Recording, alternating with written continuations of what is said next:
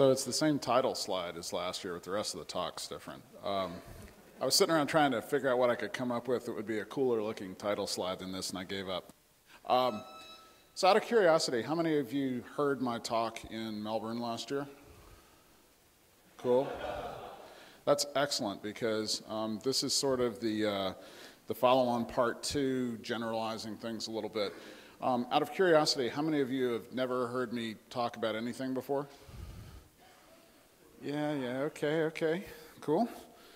So this is the who is Bdale thing. I suspect that most of you have probably figured at least some of this out by now. I've been doing this open source thing for a very long time. A lot of that's been in Debian space. I'm privileged to have spent the last few years helping HP to try and do the right things. And I always put on the bottom, and a lot of times I get strange looks from people about the whole amateur satellite and high-powered model rocketry thing. Of course, I guess today's edition would be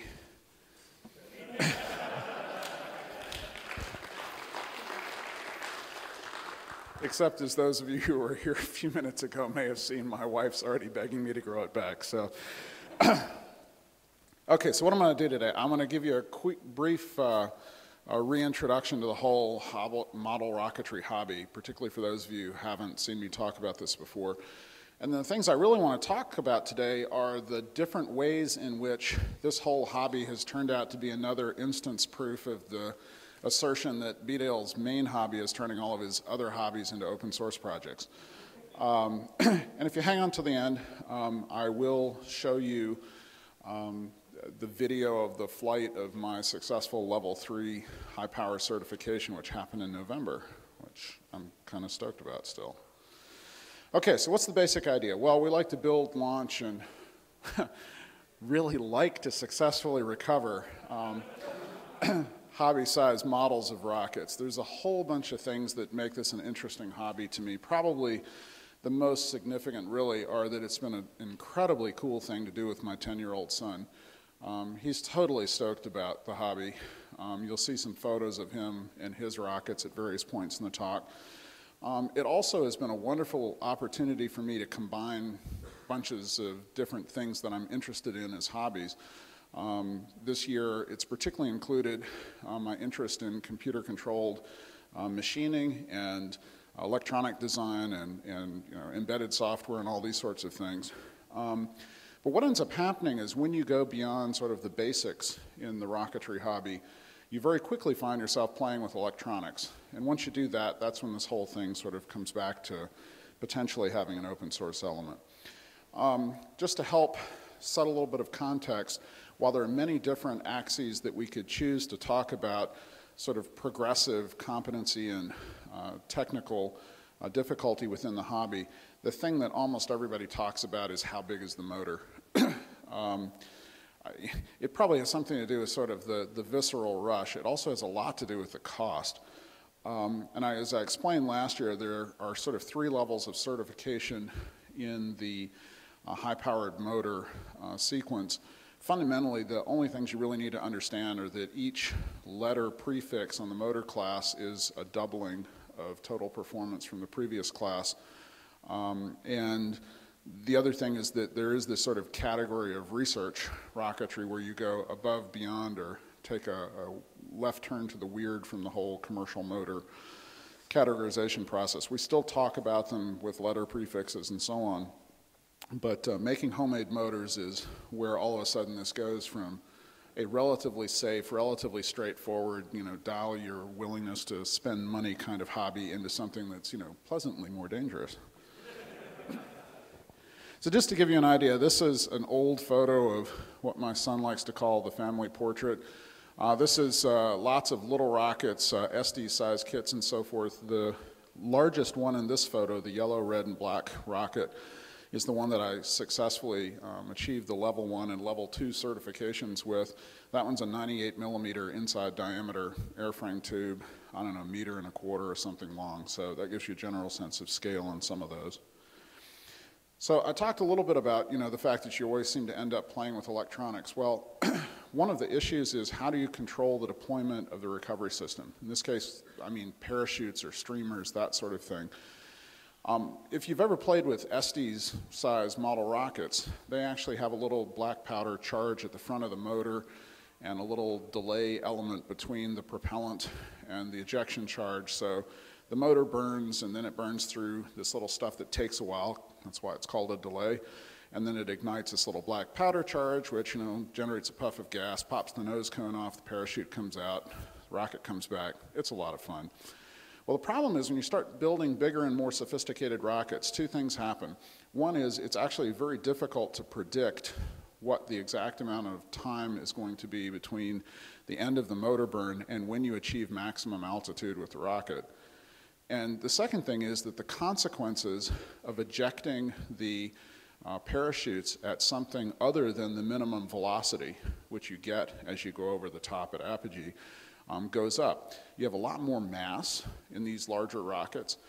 They're potentially moving at higher speeds, and there's a lot of force involved when a fast-moving thing all of a sudden becomes non-aerodynamic and tries to flip itself around. And there's this phenomenon called a zipper, where the shock cord that the parachute's attached to sort of rips down through the side of the airframe tube because of the force involved in all the pieces trying to change directions at high speeds. So what we often find ourselves doing is wanting to use electronically controlled recovery system ejection events. This is just sort of the thing that causes the whole avionics thing to be a really big deal in the rocketry hobby. There's all sorts of other things that go on. It is genuinely a lot of fun to collect even really simple data. My son, I'll show you the little pico-alt altimeter here in just a second, but it's a tiny little altimeter board that just has an 8-pin microcontroller, a barometric pressure sensor, and an LED on it. And with that, it can successfully determine approximately what the maximum altitude of the flight was. Well, for my now 10-year-old son, the fact that all of a sudden it's not just burning a motor and watching a rocket go up and back down, but he can actually keep track of how high did it go, and if we fly a different kind of motor, what does that do to the altitude, and what happens if we try it in a different rocket that has a different fin geometry or different size body tube or something like that. And this really does convert it from just sort of the visceral rush into something that starts to sound like science. And I think that's pretty cool and pretty important. And this is what that little thing looks like. There's a tip of a pencil for scale over to the right. I don't know how, from here the color on the screen is not all that great. I hope it's better for you guys. So the other thing that happens when you do electronic deployment is you can do something called dual deploy, where you have a recovery system event at apogee where you put out a little drogue parachute or a streamer or something, which keeps the rocket from going sort of to the full ballistic return speed, but at the same time allows it to come down fast enough that it doesn't have time to be blown by the high-level winds too far away from you as it's coming down.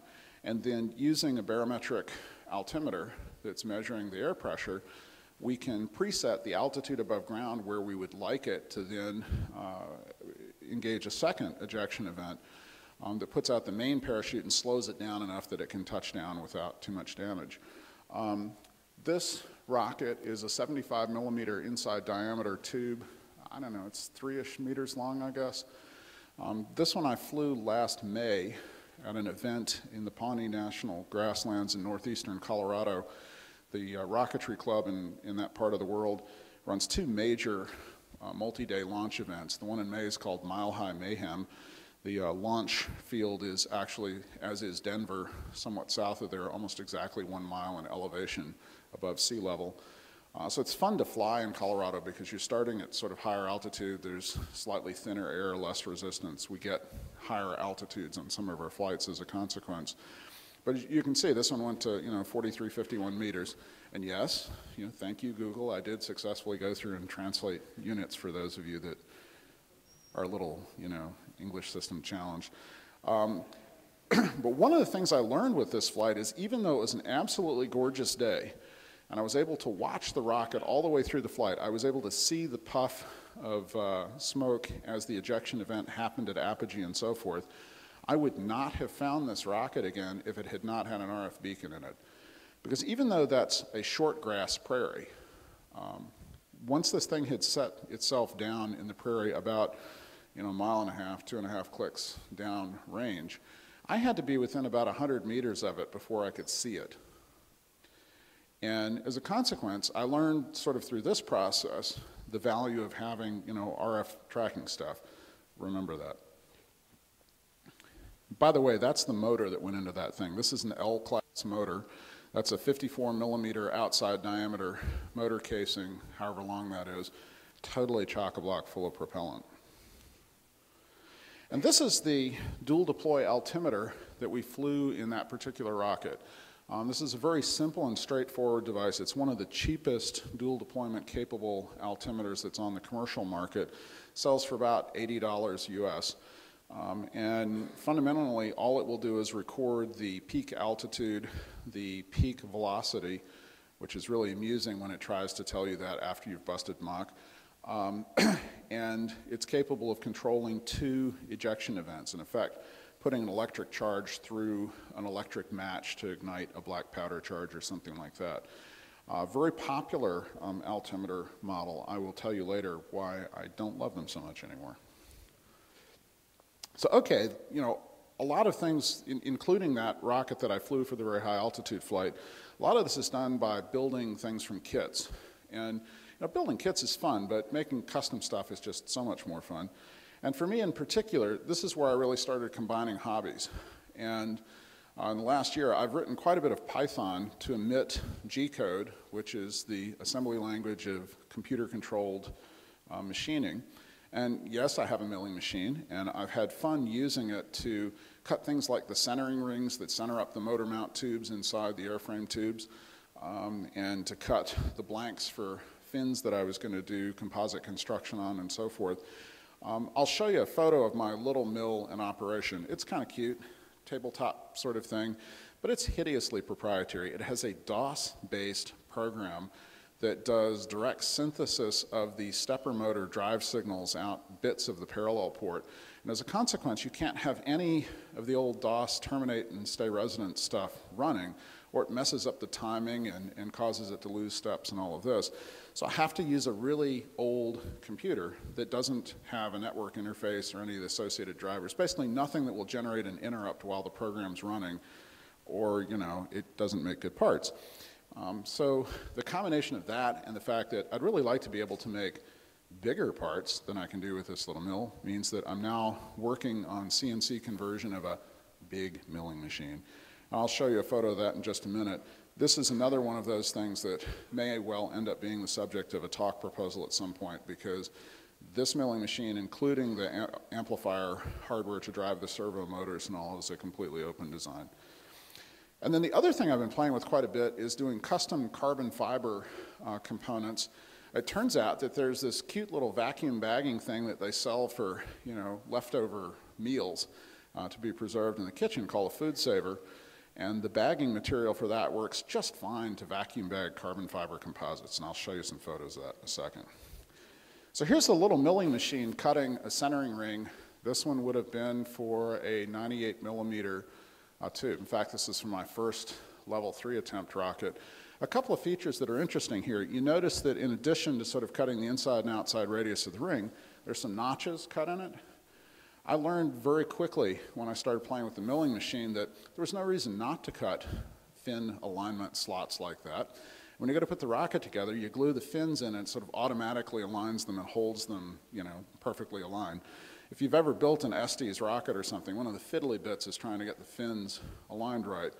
And Keith, who was present at the time that I flew this particular rocket, will tell you that it did really go straight up. I'm very proud of that. Unfortunately, I'll tell you the rest of the story in a minute. So this is the slightly larger milling machine. I don't know how to explain this very well, except that the one I have now has a total working area, and pardon me for the use of the English units, but it's got about a 12-inch X capability, about 5 inches in Y, and about 3 inches in Z. This one is 30 inches in X, 12 inches in Y, and 17 inches in Z. So I can do like really big parts. And it's a Chinese-made bed mill. I'm to the point now where all of the lead screws and so forth have been removed and replaced with high precision ball screws. And it's, you know, I've built the stand. Actually, my daughter helped me weld up the stand that this will sit on. And hopefully another 2 or 3 months this will be online and making parts in the basement. Okay, so I talked about the carbon fiber stuff. If this looks a little fuzzy, it's because that's actually inside a bag. That's 2 pieces of 3 millimeter thick plywood, birch plywood, that are sandwiching a piece of carbon fiber, which comes as sort of a flexible fabric. And once you soak it with epoxy and put it between these 2 pieces of plywood and you stick it in the vacuum bag and suck it all down, all the excess epoxy gets squished out, and what you're left with is the optimal amount of epoxy to glue all of this together and make it really strong. But then, of course, you know, 1 layer of carbon fiber is never enough. So this is the final composite vacuum bag. And what's going on here is that I've got a total of 7 layers of material. It's a sheet of fiberglass that will give me a sanding surface so I can make the outside of it really smooth. So it's fiberglass, carbon fiber, plywood, plywood, carbon fiber, fiberglass. And then when I bag it like this, there are 2 additional layers on each side. One is a porous nylon material that the epoxy can soak out through that we call a peel ply, so that once the epoxy's dry and cured, you can peel that back and you're left with a gloriously smooth finish. And then the outside of that is a piece of sort of cotton, fluffy batting stuff that acts as a breather material, so there's somewhere for the air to escape through as you're sucking the vacuum down, and provides the, you know, the opportunity for the epoxy to have a place to go when it seeps out. So the whole point of this is that carbon fiber by itself and fiberglass by itself is flexible. You know, it doesn't do a whole lot of interesting stuff. You have to soak it thoroughly with epoxy to make the composite material that's where you get all the strength from. And there is sort of an optimal mix of epoxy to fiber to get the lowest weight, highest strength combination. And you can get very close to that optimal point using this kind of vacuum bagging technique. And the vacuum bagger cost me about $70 US, and the bagging material, you know, you can buy it in the grocery store in rolls. And so as long as I do parts that will fit within the 11-inch wide bags, good to go, cheap, fun, easy. Oh, and the only other trick is if you want it to stay flat, you sandwich it between 2 flat surface things and put a lot of weight on it to hold it flat while it's curing. I'm using epoxy that will cure at room temperature, so we don't have to deal with high temperatures. And this is what a part looks like when it comes out of the bagging material. I don't know how that looks from back there, but it has a slightly pebbled look because of the fiberglass over top of the carbon fiber. It's actually very smooth. And because of the layer of fiberglass, I was able to sand it to be really smooth without sanding any of the carbon. So all of the strength of the carbon fiber was retained, and in effect, the fiberglass is sort of a sanding veil. And then this is what the 3 fins looked like when they were attached to the phenolic body tube. And as you can see, I've put a piece of fiberglass reinforcing across that center tube, attaching the fins together. So in the end, this whole thing is incredibly strong. And the reason that's important is that this rocket was designed to, and clearly did, break Mach on the way up. And the forces that affect a rocket when it goes through the sonic transition region are most likely to want to rip your fins off. Okay, so I talked about the fact that, you know, making custom parts and building custom rockets is cool. Well, making motors is kind of cool too. Sadly, I haven't gotten as far along in this part of the hobby as I thought I would have by now. It has to do with when the weather sort of unexpectedly turned really nasty a little earlier than usual in Colorado this year. But one of the things that, you know, I'm one of those people, I'm really enthusiastic about designing things and simulating them and understanding what's going to happen before I actually go and build stuff. I also sometimes like to just build things and see what happens, but when we're playing with stuff that can go boom, or stuff that goes really, really fast, you know, the engineer in me wants to sort of, you know, understand what's going to happen ahead of time. So there are various programs out there for simulating the burn characteristics in a particular motor's grain geometry and understanding what the pressure in the chamber is going to be and how much thrust you're going to get and all those sorts of things. But none of them were open source. And then several months ago, this fellow Mark Slabink showed up on one of the mailing lists saying that he'd written a motor simulator, that if people wanted to play with it, here was a binary. I think he made them available for a couple of OSs, but there's certainly a binary made available for Linux. And I pulled the binary down and I played with it a little bit and went, oh, this is pretty cool. It actually does all the stuff that I think I'd want such a program to do, at least for now, in my naive motor building state. And then in an email discussion, he allowed us how, if someone would write a GUI for it, then maybe he'd release the source code under the GPL. And I tried explaining to him on the mailing list that that seemed a little out of order to me. That if he released the source code, maybe I'd get motivated to go find someone who'd be willing to work on a GUI. But he was absolutely stuck in his mind that the quid pro quo for releasing the source code is that someone else who understands how to do GUIs had to write a GUI for it so that people who were coming from a Windows background, might actually want to use it. Never mind that, you can write a make file that runs this simulator just beautifully and makes people like me really happy. So fortunately, my buddy Keith agreed to be the guy who would write such a GUI. And while I've had him a little bit distracted recently on another project we'll talk about in a minute, he has acquired the source code to the burn simulator and intends to deliver a Debian package once the GUI's up and we've met the commitment that Mark expects in exchange for releasing the source code.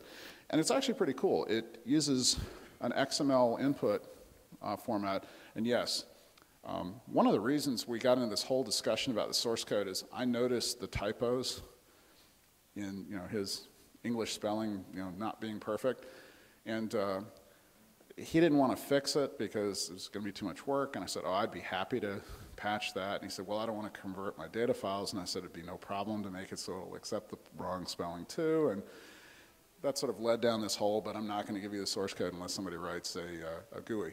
But as you can see here, the top line, it's specifying a particular propellant chemistry. In this case, it's the combination of potassium nitrate and erythritol. Erythritol is an alcohol sugar that has some interesting casting properties. It sort of goes from liquid to solid without a big volume reduction and sticks well to the inside of cardboard liner tubes and things like that. And then the length of the rocket's motor casing interior and its inside diameter. Then down here, the grain definition is specifying the geometry of the grains, which are sort of cylindrical sections. One of the things that you learn when you're playing with designing rocket motors is that the amount of chamber pressure and the amount of thrust that's being generated is proportional to the surface area that's burning at any given moment. And so the problem is that if you just take a single cylinder that's got a core up the center and it's confined on the outside and so forth, so it's only burning from the inside out, you have a problem because as it burns, it's a progressive burn. The surface area gets bigger and bigger until it gets out to the end and you're done. And so that means that it would start out with a teensy little bit of thrust and it would just push harder and harder and harder as it burned. Well, this is not very efficient. It's certainly not optimal, and it doesn't lead to smooth flights. It also poses this question of will you have enough starting thrust to get the rocket off the rail and up to a stable speed quickly? So the hack on this is that some dude named Bates discovered a bunch of years back that if you cut the cylinder into sections and inhibit the outside but allow it to burn not only in the inside surfaces but at the interfaces between the grains, that the surface area of the little donut-shaped pieces on the ends of the grains will be going down as it burns at about the same rate as the inside is getting bigger. It turns out the optimal ratio of the length to diameter of the grains is about 1.6 to 1. So it turns out that almost every real solid-fueled rocket motor that you ever see uses this sort of a grain design to try and even out the performance of the motor through the entire burn. In fact, the NASA's space shuttle solid rocket boosters are actually made out of stacked grains. And back when the Challenger tragedy occurred, it's because there was a failure of the gasketing at the junction between a pair of grains. So in the end, as I said, this is sort of the way you do this to make a reasonably performing motor.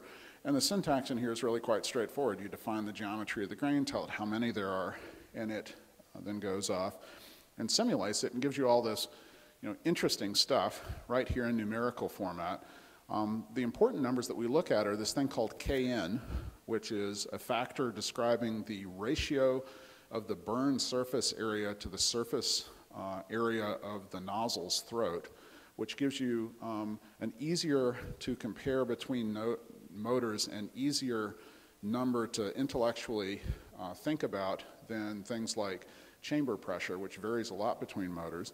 And in the end, this tells me that this particular motor design would be what we call an H129. So it's a motor that's in the H category. And in fact, it tells me here that it's 78.61% of an H. As you can think about it, if each letter is sort of a doubling, as you get to bigger and bigger letters, the amount of range that's covered by what means an H or what means an M motor gets to be pretty big. And so this is a way of telling sort of how far along from the smallest possible H to the largest possible H you are. And then the 129 means that its average thrust is 129 newtons. But of course, you know, this is sort of summaries and averages. It'll also plot it. This particular motor is not a totally wonderful design. Those curves could be a little bit flatter, but I actually picked this one because it's not as boring as the others that I've been designing that actually have nice flat curves.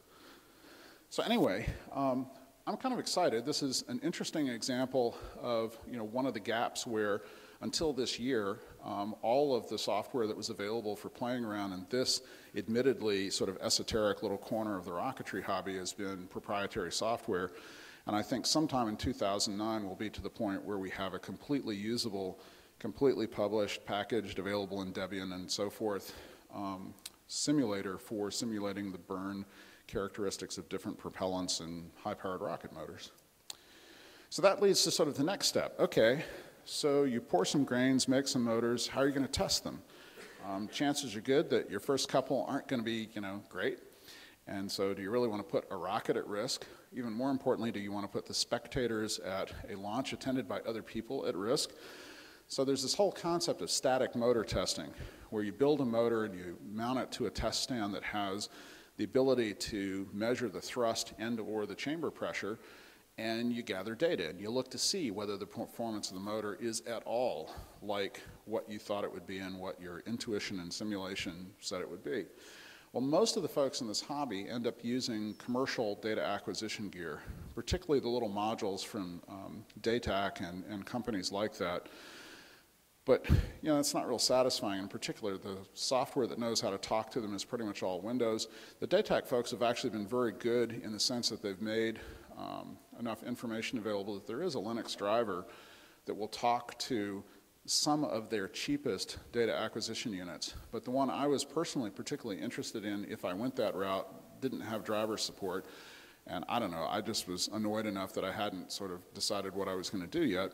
When along came this young guy in Belgium who came up on one of the motor design lists and said that he designed this little board with a PIC using its A to D converter to gather data through an amplifier that he designed from the sensors. And that he was, you know, you could go look at the design on his website, feel free to copy it, and by the way, he had GPL'd the firmware for it. I said, oh, that's pretty cool. And then I went and looked at his website, and there was no assertion at all about what rights he felt he had over the hardware. So I had a conversation with him, and in the end, he agreed that, you know, he would love for other people to do derivative things with this, and so he has licensed his hardware design under the Tapper Open Hardware License, which is a license that attempts to do for hardware designs the same thing the GPL does for software designs. So that was actually pretty exciting to me, and in the naming schema that all of our projects seem to be falling into, this thing that I'm calling static metrum is a derivative of Steeman's design that mostly just has a different analog amplifier because the approach he used is a little fiddly to get set up, and there are better single chip solutions out there that I happen to know about. Unfortunately, I didn't quite get a chance to test this before the weather turned bad, and it's not that burning rocket motors in the snow is a bad idea. In fact, it could be a really good idea. If the motor goes boom and there's flaming propellant flying all over the place, a little snow might be a good thing. It's that you can't melt the component materials to create the stuff that you use to cast the grains when it's cold and expect to actually get good grains out of it. So I'm kind of waiting for, and you don't do this in the house?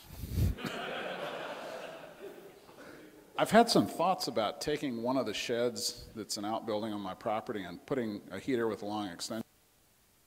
Whoops, there we go. And warming the shed up enough to do this in the shed, but I don't know, something about casting propellant grains in confined spaces, just not such a great idea. Yeah, with a heater going nearby, just.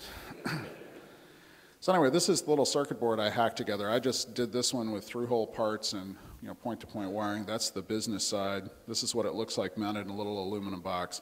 It's just a PIC 18F2550, programmable with the Small Devices C compiler, which is open source. I've got room on the left for 2 of the amplifier chips. I've only populated 1 now for the load cell, but I'm planning to do chamber pressure at some point too. And this is what the other end looks like. Switch and a USB cable. This is the little static test stand I welded together. That's a 2-inch square piece of tubing, so that's what, 50-ish millimeter square tube. And the thing up on top is the load cell. This is a commercial load cell. Load cells are basically transducers that convert applied force into a change in the resistance of certain elements in a bridge. You can kind of think of it as making an analog voltage out that's proportional to the force applied. It's actually quite possible to make transducers, but when I discovered that really, really good ones could be had for about 25 or 30 bucks a piece on eBay in the US, I just quit thinking about that. This is one of the interesting little hacks. It turns out this particular load cell had 1/4-20 threaded holes at the business end. And so I went and got a 1/4-20 threaded carriage bolt that has a rounded over top, and this will give me a wonderfully repeatable single point of contact between the front end of the rocket motor, which will be pushing down on this, and the load cell, so that the distance out along the lever arm should be the same every time. And that vertical post that's in the stand is designed to have different sized pieces of PVC plastic pipe strapped to it that you then set the motor down through, so it's free to move, and yet the nozzle's up, the front end's down. You therefore are measuring the thrust of it pushing down against the earth, which helps to ensure it's not going to get away from you and cause a problem. It keeps the orbit nice and circular, yes. So as I said, I haven't had a chance to actually try this yet. I have played games with it. I had my son stand on the load cell and could measure his weight and things like that, but this particular load cell is good for 75 kilograms. I also now have a 500 kilogram load cell, planning for bigger motors in the future. Okay, so I showed you the commercial altimeter board that I used for my highest confirmed altitude flight. And I mentioned that I'd gotten a little distressed about it. Well, the problem is that these commercially available altimeter boards for use in the high-powered rocketry hobby are all completely proprietary. The documentation is all about how to use it. It doesn't really talk much about how it works. You certainly don't get schematics or source code for the firmware. There's therefore no real ability to modify the behavior. Life's too short for reverse engineering tiny little things like this, particularly when you like to design stuff. So I started looking around, and I have discovered since last year that there are some really good designs out there being done by other people who are also interested in sort of pursuing non-commercial solutions. But frankly, they're being done by people who don't quite sort of get what it means to have an open design and to publish it in a way that other people can actually use and collaborate with. They're really nice people, and I've learned a lot from talking to them, but their designs typically aren't very well published. I couldn't actually, even the guys who are in Colorado that are doing a really cool project, who are very helpful and love to talk about their stuff when I see them in person, I have not yet figured out how I could possibly, get one of their boards or build one up myself or something like that. And frankly, everybody else doing this stuff makes interesting choices and compromises in their design that I frankly just don't quite understand. I don't know why everybody in this hobby is still working with 5-volt parts. I don't understand why they all think big honking 9-volt, batteries are the right battery technology. There's just lots of, why is everybody using TTL serial to talk to the boards? There's just lots of things that cause me to scratch my head. Because USB's hard, yeah, right. just because you're having trouble getting the driver working. So last year, the key element of the talk that I gave was this thing that I was working on, which is a completely open altimeter design for dual deploy high-powered rocketry use. And I called it Altus Metrum, and it was version 0.1. And somewhere in my bag here, I actually have the prototype, which I will happily pass around for you guys to take a look at while I'm talking. Let me find it here. That would be this one. So this is the board. You know, take a look at it and pass it around. I would like to have it back, please. But other than that, feel free. So this is some of the design characteristics we had on it. Lots of aspirations of things we would do with it. I got to the point where code was running well on the board at in Melbourne last year on Open Day. We had folks playing around with the board, seeing that, you know, it did stuff. I had an eval board for the accelerometer that the kids were turning upside down and twisting around and seeing the accelerometer, you know, change as gravity did its thing and all of that. But at some point, I managed to program myself into a corner where the board didn't want to work and didn't want to be reprogrammed. And I also discovered that, you know, one of my aspirations for 2008 was to successfully pass the level 3 high power certification. And when I got to talking to the guy who's going to be my advisor, he said, well, if you want to fly one of those as just a passenger on this flight, that's fine, but you can't use it for a certification flight because the rules say that you have to use known, good, working stuff for certification flights. They are, after all, kind of dangerous. And so that sort of meant that I wasn't really going to be able to use this board in the way I had hoped to use it on my own certification flight. So I just put the project aside for a little while. This is what the board looks like that's coming around. It's about 20-some millimeters wide and, what was that, 4 inches? It's 100 millimeters or so long. 9-volt battery connector hanging off of it for scale. You know, mini USB connector down here. That's the backside. This had a big honking ARM7 based NXP chip on there, the LPC 2148. Straightforward to program with GCC. GDB remote debugging over the JTAG interface was working, all that kind of stuff. And I had plans for doing a version 0.2, and the biggest things that I was looking at, I actually took some grief in the session at LCA last year about the fact that I hadn't spent enough time looking at LiPo battery technology, that super light batteries, high power density batteries of the lithium polymer variety had gotten better, and the chips for controlling them had gotten easier, and I really ought to go look at those. And then we also really wanted to get around to integrating a GPS receiver and RF link because, as I mentioned, I'd had this experience where flying really high in May last year made it absolutely clear that knowing where the rocket was when it touched down would have been, you know, hugely valuable. Then this funny thing happened. Keith and I were at a conference together last fall. We both had these little RF tracking transmitters we'd gotten from a very nice company called Big Red Bee in Oregon. It makes this little thing called a B-line that's basically a PIC processor and a little TI transmitter chip. But we were trying to figure out how could we use one of those for the downlink on the Altus Metrum V 0.2 board. And we realized that there are a couple of things that he'd done that were a little challenging on the board. So I actually, in my schematic capture tools, captured a clone, more or less, of the B-line board and started hacking on it. And we were making good progress and talking to each other, you know, over meals at this conference and so forth. And then a mutual friend walked up and showed us a cool little board he was working on using a newer version of a part in that same series of TI ChipCon chips that integrates a CPU and an RF subsystem, a full duplex transceiver, not just a transmitter. And they're only about $7 in quantity one. And we sort of looked at it and went, that's kind of cool.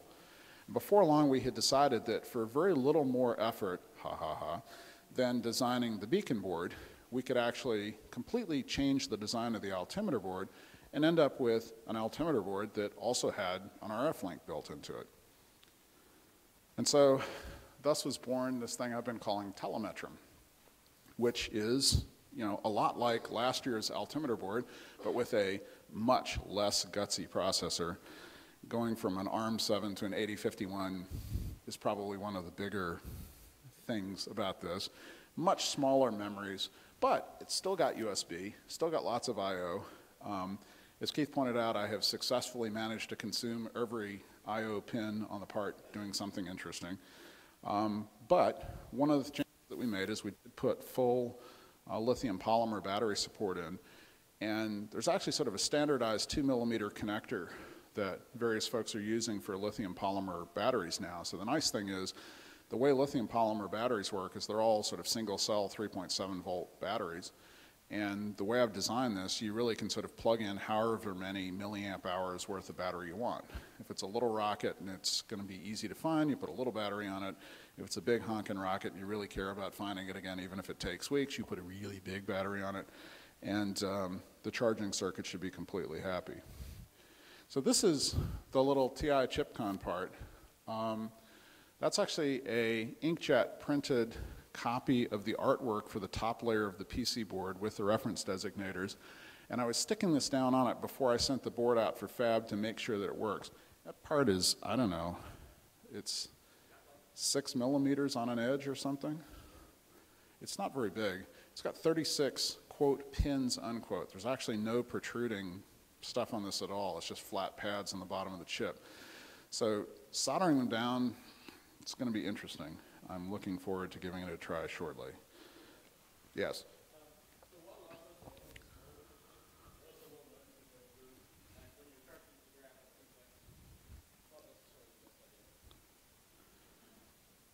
Yeah, well, I don't intend to go boom. We'll see what happens, but the goal, of course, is to design this, build it, fly it as a secondary altimeter on a bunch of flights until we're confident in it. And then we'll put the really big, scary rockets on it and see what happens. And then I did the same thing. That's the barometric pressure sensor up in the top that's sort of shiny with a metal top and a hole in it. The part to the left of that is it's the 128K by 8 non-volatile memory part, and this is the 50G accelerometer down here. Oh, the other thing is on the previous design, I'd used this cute little 3-axis accelerometer. It's like, oh, this will be fun. We can learn all sorts of things. And then I started looking at designing motors, and I was going, you know, wow, 6G, that's a little tiny motor. So if we're going to characterize the kind of motors that I actually want to play with and that Keith wants to play with and some of our mutual friends in the hobby would like to play with, much higher acceleration values are likely to be needed.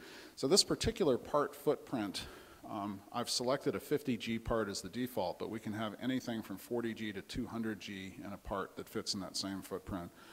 The little part down below, it's a voltage converter because that's the only part on the board. That accelerometer is the only part on the board that doesn't run at 3.3 volts. So we did a 4-layer PC board design and sent it out. And yet another cool, there's a service where you can get 4-layer boards done for $66 each if you will do at least 4 boards. And if you do 4, they'll give you a 5th one free. And the limits are surface area on the board. So by laying up a panel of 10 of my T9C little boards, we actually were able to get 50 raw boards for 4 times $66 plus shipping, which makes this all sort of affordable. This is what one of the boards looks like. In fact, I have one of the raw boards with me. I'll start passing this around too. Marvel and behold the T9C little parts. On the previous board that's going around, I used the largest commonly available footprint size for the passive components like resistors and capacitors. It's called a 1206, which is 120 by 60 mils or thousandths of an inch. These parts are 0402s, which means 40 by 20 mils. My wife's comment on seeing what 100 of them looked like after I'd stripped them off of the carrier material and put them in a little prescription medicine bottle is that I could easily lose those in the spoonful of sugar I put in a cup of coffee in the morning. So they're really tiny, and they're going to just be lots of fun to put on. The most exciting part of this design is the footprint for the processor chip, which you see has that sort of checker tic-tac-toe board design. We work it out to it's 48 separate pieces of geometry to make up that ground pad underneath and get the solder masking and all that stuff right. It's very interesting playing with the tools trying to make that work. And this is the back side of the board. This board is interesting because all of the parts are on one side of the board. And the reason for doing that is I'm planning to use the electric skillet method of reflow soldering, where you use a stencil to put solder paste down on the top, stick all the parts down where they should go, put the board on a piece of aluminum heat spreading material in an electric skillet, crank it up and use an infrared non-contact thermometer to watch the temperatures. You bring it up, hold it at the right level for a while, take it the rest of the way up and hit the right thermal curve for the solder paste that you're using. Wish me luck. What's that? Yeah, so the cool thing about using reflow stuff is that even these teeny tiny little parts, if you get them anywhere near in the right place in the solder paste, surface tension in the solder paste will actually pull them into alignment on the pads beneath. That's part of the reason we had to go to a higher spec PC board process. As you look at these coming around, these are obviously a better board with more features on the actual board's construction than last year's, because without the solder resist layer and so forth, this kind of reflow soldering is much more difficult. So also important to us is that all the tools that we have used for this whole project are as open source as they can possibly be. Julian?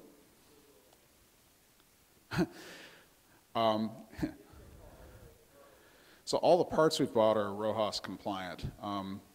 In fact, I don't remember if the paste that I bought is or not, because it's actually much easier to solder with good solder, but life's like that. Right, so yeah, so the key here is that I'm using the same design tool chain that I used in the past, except that instead of a GCC-derived compiler suite, the work this time around is being done in SDCC. This is probably the single most important tool in this whole project, which is the trinocular inspection microscope that my wife and kids bought me for Christmas a couple of years ago. I have to tell you that even trying to look at the part sitting on the paper printout of the top layer, I was under the microscope trying to see it. A couple of folks have noticed I'm now saddled with reading glasses, you know, not as young as I used to be, and I like this tool a lot. So software, yay Keith. Keith volunteered to write the firmware for this for me. Yep, thanks. As he likes to put it, you can tell he works for somebody that makes chips. Starting from sand, he now has C-source debugging on an 8051, working over the 3-wire debug port using the small devices C compiler. The only non-clearly open source piece in this whole project right now is that it turns out, I discovered to my dismay last year, because it's also a dependency for the GNU radio stuff, that the 8051 assembler is one of several assemblers in the SDCC package that's not actually open source. It got incorporated with one of those sort of quirky, quasi-free for non-commercial use kind of licenses. And so SDCC has mostly been tossed out of Debian main. I helped to split the package, so all the parts that could be are still in main, but unfortunately the part we need isn't. Fortunately, upstream knows about this, and there's a lengthy process underway to try and get that all resolved. It sounds like we're on a path to a solution, but I don't know. I'm not going to talk much about the software. That sounds like an excellent subject for another presentation by Keith. You know, Keith talking about something other than X? I suppose it could happen. I did want to mention, again, you know, the licenses for all of the design stuff we're doing are completely open. We're using the Tapper open hardware license, and all of the software and firmware stuff is GPL v2 or later. Yours is V2 only. Okay, well, that works too. Okay, so this is my first level 3 certification attempt rocket. This flew in October in the Pawnee National Grasslands at the other big annual event that Northern Colorado Rocketry runs called Oktoberfest. This is a full custom design. It's actually the one that you saw me constructing fins for earlier in the talk. It flew on an M-class motor, and it's absolutely beautiful flight going up. Just really gorgeous. Unfortunately, the black and gold bits have not been recovered. All the parts that are red up there I got back. So it turns out that that cute little 7995 commercial dual deploy altimeter we found out afterwards has an admitted firmware bug. said firm, isn't this just wonderfully ironic? Said firmware bug may cause premature ejection of the main parachute in flights above 10,000 feet over ground level. This rocket hit Mach 1.36 on the way to about 16,000 feet.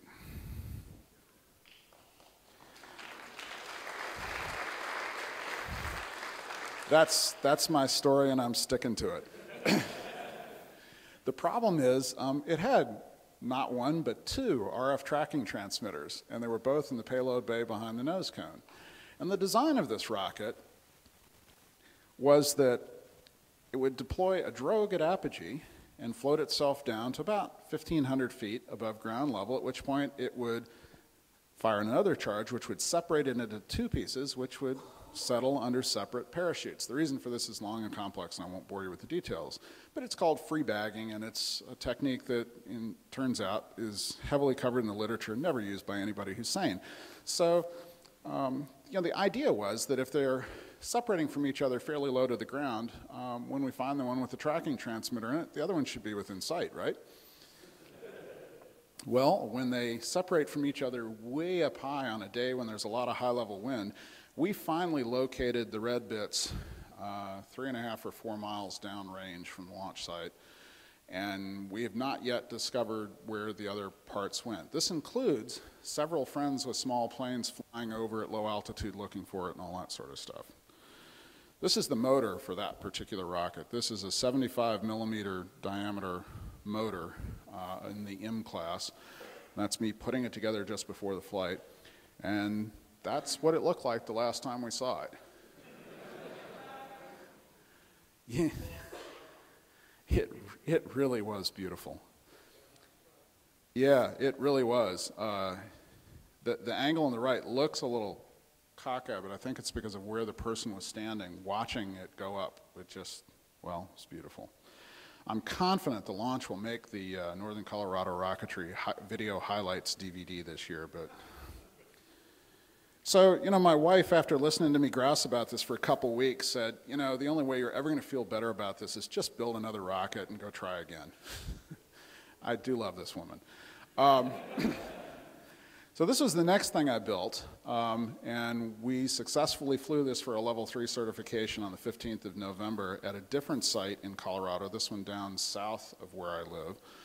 This is actually started as a kit. It was highly modified, got carbon fiber internal reinforcements and tip-to-tip glassing on the fins and all that sort of thing. It was completely successfully recovered despite the fact that there was a deployment issue on this one as well. This one is a design issue, not something that I did wrong or something that was wrong in the electronics. It did result in the main being deployed at apogee, and so it came all the way down on the big chute. But oh, and it turns out that due to an issue with the design calculator provided by the guys who designed the parachute that my wife helpfully agreed to sew for me, it came down at about 30 feet per second instead of 20 feet per second. So it hit kind of hard, and the little nylon straps holding the batteries in place in the avionics bay snapped when it hit the ground. But that in no way diminished the successful recovery, so I successfully achieved a level 3 certification, and we get to, do lots more of this again in the future. That's what it looked like going up with Pikes Peak in the background. Yeah. Oh, yeah. In fact, there are two little funny stories about this. We had just gotten the rocket mounted on the launch rail, and we're walking back up to the control area to get ready to launch it, and a police car came flying in the entry road. And one of the guys walking with me said, "We should probably hold off a minute and see what he wants before we light this off." Well, it turns out he was supposed to be running a radar speed trap about 1.5 miles up the road, but somebody told him we were about to launch a big rocket, and he wanted to come watch.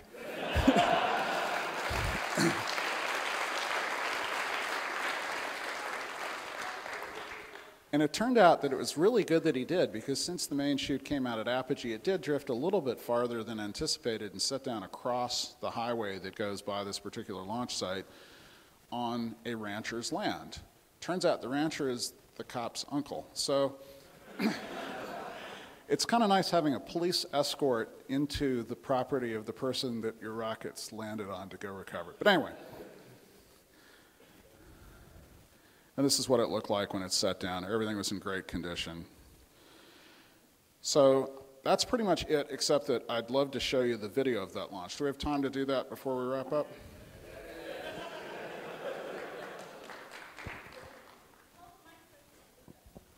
Yes, I will hold the mic to the speaker. Let me actually run the volume all the way up first. It will sound really gnarly because it's a PC speaker, but you know, here we go. I'm not going to try and figure that out. If you want to show me how to do it, we'll come back later and do it again. The day's off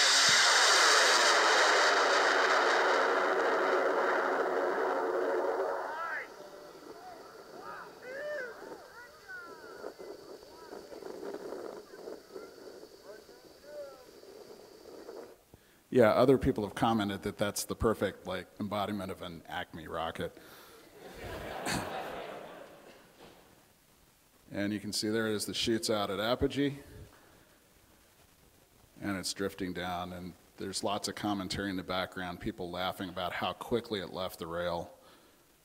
That's one of the ejection charges that should have put the main out. And here comes the backup charge. So actually, the guy that, was my sort of certifying officer in this whole process was totally thrilled. He's like, everything you did worked exactly right, except you believed the kit manufacturer's instructions on this one thing that you really shouldn't have. Here's what you should do differently to change that little bit of the design before you fly it again. So it satisfied everybody.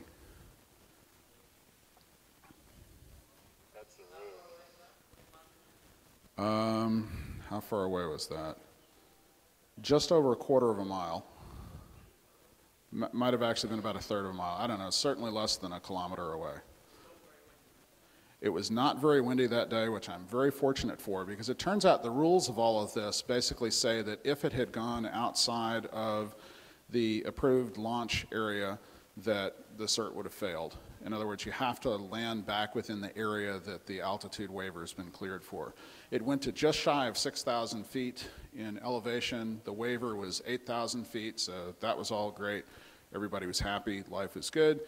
As you can see, I'm just having a blast playing around with all sorts of cool open source things in and around the rocketry hobby, and I'm going to be doing lots more this year.